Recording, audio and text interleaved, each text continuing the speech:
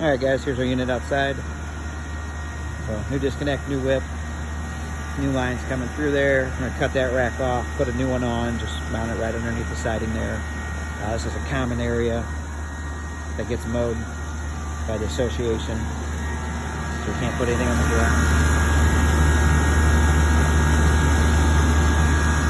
Make sure we seal all holes up. This one, you got some driveway parking and street parking. Also, we're going to be doing a high efficiency furnace, so we're going to be bringing some PVC venting out the side of the house. If possible, like to keep it on the back side of the air conditioner so it's less visible from the street, and then you get away from our dryer vent here.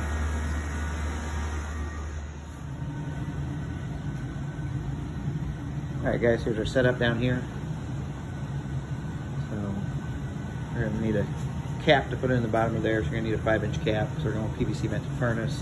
So 2 PVC pipes out.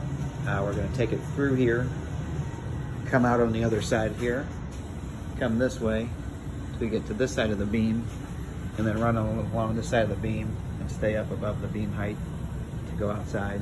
That way we get away from our dryer vent, which is right there, and the exhaust for the kitchen, which is right there. So that way we get our distance from everything.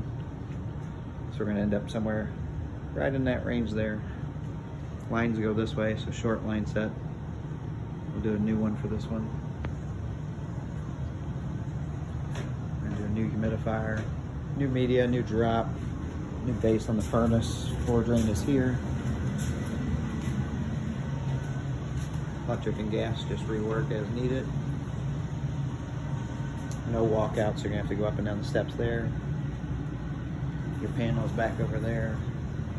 Main water shutoff is over there. Water heater's gonna stay as is at this time. Talked about it, but they're gonna hold off. Thermostat, we're gonna be doing the Honeywell IAQ, and we're gonna hook it up to the Red Link.